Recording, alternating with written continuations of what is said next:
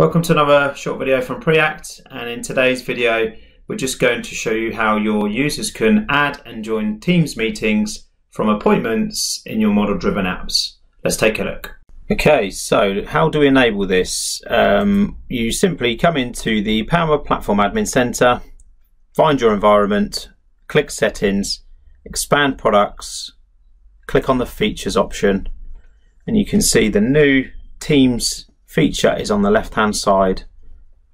If I just scroll down here under collaboration, you can see this little toggle here for end users can add and join Teams meetings from appointments in model driven apps. That needs to be set to yes, so just need to flick that toggle and then click save on your changes.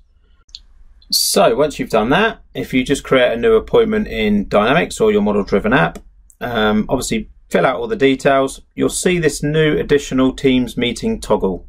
So all you need to do is set this to yes, obviously set your time and date and fill out any other details you can do.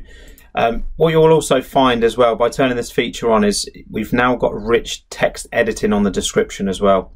So you can see there's a few more things that we can do, in terms of, changing what might come out in this description. You can adjust that using the rich text editor on there. But it's as simple as turning that on. And then obviously once you save this, you'll then see it will give you the link. So because we've said yes, this is now a Teams meeting and it's not a physical face-to-face, once this is saved, you can see you get the little link there into the Teams meeting. You've also got the ability to click on that from the ribbon at the top as well. If we just go ahead and click join Teams meeting from this appointment, let's just open this in the browser. You can see this will take me straight into my Teams meeting. So really powerful.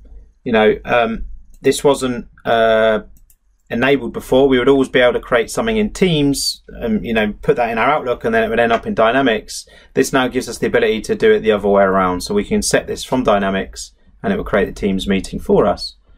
So if you liked what you saw today, please feel free to get in touch with us. If you've got any questions regarding these features, like this video if you enjoyed it, and don't forget to subscribe to the Preact YouTube channel if you want to see more videos about Dynamics 365 and the Power Platform in the future.